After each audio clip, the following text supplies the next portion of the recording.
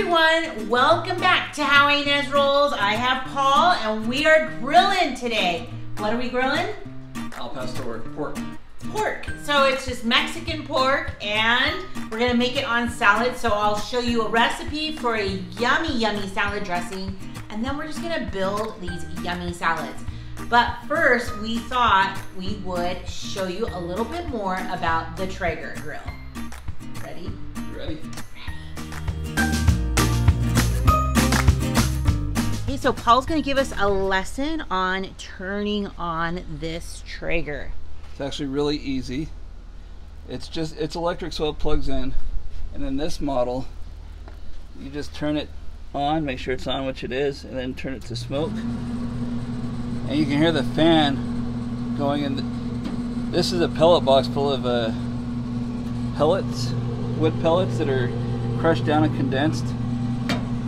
And an auger feeds into a firebox in here, and the fan blows it like a convection oven. And so if you're cooking low on like the smoke temperature, that's where you'll get the smoky flavor. You'll get a lot more smoke. But if you're turning it higher, it doesn't smoke, it burns the pellets. So having it that it's plugged in makes this a much easier option. It is. So we should probably close that. We gotta wait for the smoke to. Okay, so why Traeger? So a lot of research, and I do have two other smokers. I have this one here, and this is a wood smoker. I'm right here, and that's a wood chip smoker, and that one's electric, and that one is not. And you know what? It takes a lot of technique and it does trial and error. So this one is, I mean, if I want to do a good, like a pork loin, or heaven forbid a brisket, I'd be out here all day managing the temperature and opening and closing vents, trying to keep the temperature regulated. So Traeger has where you could even get an app, like it can be all kind of sent to your phone, and you can keep it all. A Bluetooth app. And a Bluetooth. So it is, but this one doesn't have the Bluetooth. Those are the Pro models, I believe.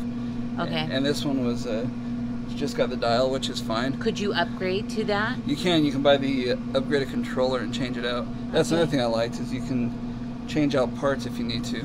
Okay. And you kind of smell the smoke coming now. I do smell the smoke. And you can kind of see it. So now it's time to shut it. All right, that's pretty easy. And then Paul's going to show us how he keeps track of his pellets, because they come in different flavors and stuff. Yeah. One of the reasons I chose this, though, is because it's so versatile. You can cook anything on it. You can cook desserts on it like we've done. You can cook hamburgers, hot dogs, whatever. Any kinds of meats, vegetables. And depending on how you set it, you don't get the barbecue flavor. Right. Or you can get the barbecue flavor. So it's like a super versatile machine. Okay. And it's awesome, and I love it. All right, so the pellets. Okay, so he went on Pinterest. I'm so proud. I have a couple of different cans, and so this can is the signature pellets, and you can see it's a mixture of hickory, maple, and cherry. So what I'm so proud about is that he took the bag and cut it and then put that on the can. Yeah. He's so crafty. And so the pellets, they just look like this. And when they burn less than 2% ash. So after about every 5 to 10 grills, you just get a shot back and suck out any ash or dust that's in the bottom of the. And it doesn't sound like it's going to be a lot either, right? No, 2%. It's not. No, it's not a lot. That's why it's after 10. And so another way, do you see that? That's a magnet. Yeah, I made these magnets at work so I can tell which. Like if I have apple, I can put apple on here and take this one off. And, so that way he just knows. He's so crafty. I love it. I'm super talented. He is talented. That's a joke. But yeah, I just made these at work with some magnets and just the color printer. I went and found pictures on Traeger's. Like I did a Google image search. And pasted them to sticky labels and put them on the magnets. Awesome. So let's get that meat on. Yes, I'm hungry. And so now I'm going to show you the Copycat version of a nearby Mexican restaurant called Cafe Rio. They have a very yummy dressing like for their salads, and it's called Tomatillo Ranch.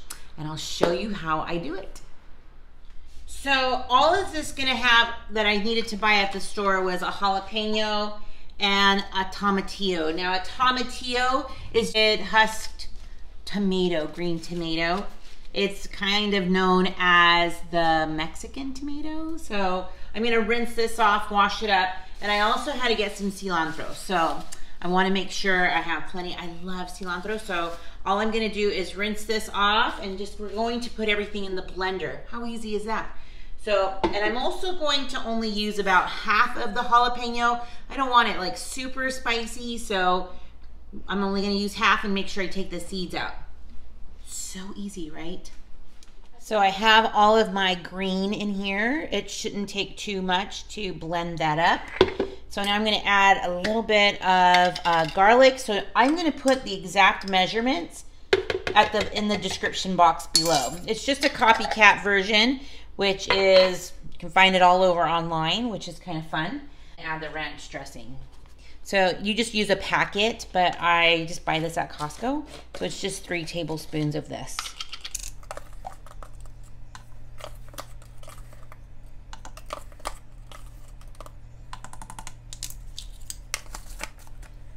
Now the limes.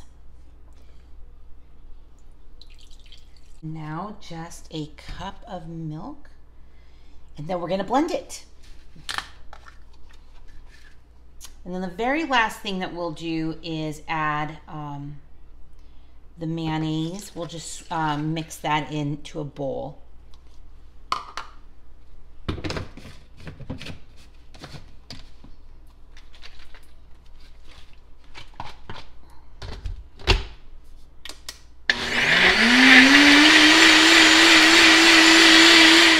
This nice cup of mayonnaise.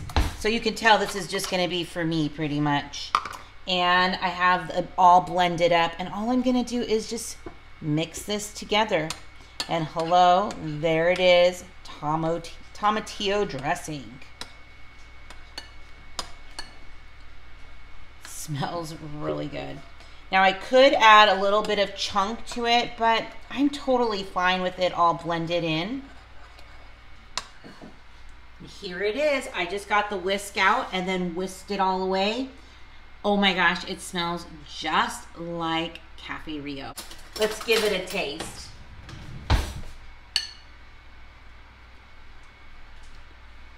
That is so good. So good. Now I love Cafe Rio, and I know that they have like more chunkiness to their dressing, but I love this the way it is, and I'm glad I only did half of the jalapeno. So now I'm gonna actually share this with my neighbor because I'm the only one that eats this, so I'm gonna send some over to her house. Here it is, ready to go to the neighbors. I have 2 as well. Perfect. That's pretty much what we're gonna have, what I'm gonna have on my salad. So I'm just gonna get ready for the salad. I'm just gonna chop up some vegetables and put them, I'm gonna actually put them separate because that way my family can build a salad and then I could reuse things and not have, you know, all this mixed up veggies. So.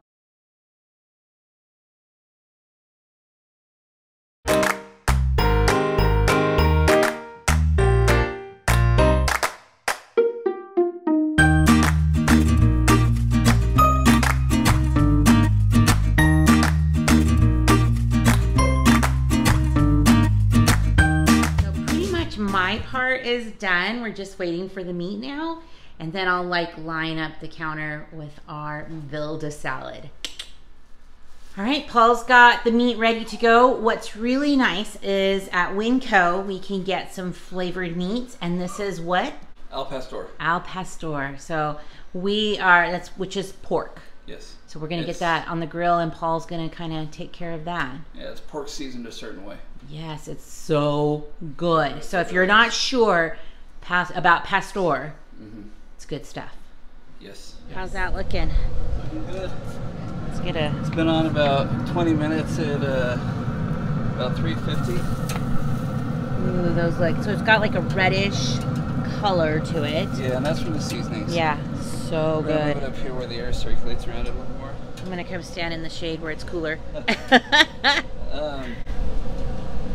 So one thing also about the Traegers is I think they have like 18 different pellet types from different woods, and they all do something different. Like apple is really good with pork and chicken, and the signature blend what we're using now is really good with pretty much anything. But all the wood chips, they tell you exactly what it's good to use on it, as do their rubs and stuff. Are you gonna use the spray now? Yeah. So he has back there behind, I don't know, I think you can see, there's some apple juice in a spray bottle, and he's just gonna spray it to make sure it doesn't dry out and it stays nice and moist. I like moist.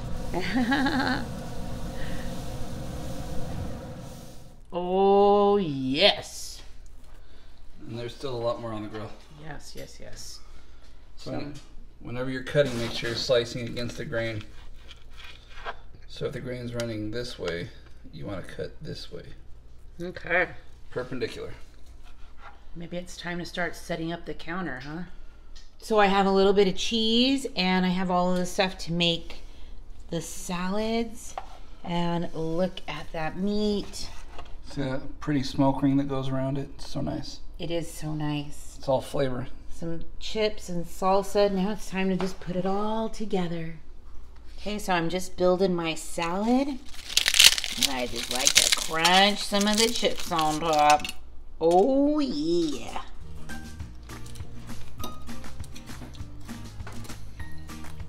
How is it with the tahini on there? Good. Paul like fanned out his pork on his plate like it was a restaurant. Oh, I will. And then here's my dressing. I'm gonna put that on there. So good. So good. The al pastor meat was so good. Now, al pastor in traditional Mexican restaurants, they would have it like layered on top of each other, kind of like cone shaped, and then they just kind of have it like turning rotisserie style. It is so good, and the tacos are delicious. So this flavoring is really good. So don't be afraid to try some of those flavored meats, maybe in your grocery sections where you can buy some of these meat products, because it's worth a try for reals. And we've had it a couple of times now. Yeah, it's definitely really good. It's really, really good. So thanks for stopping by. Give this video a thumbs up. If you haven't clicked subscribe, we'd love to have you along, and tell us some of your favorite Mexican meats that actually we have something in mind that's coming up pretty soon with some Mexican meats. So thanks for stopping by, and stick around.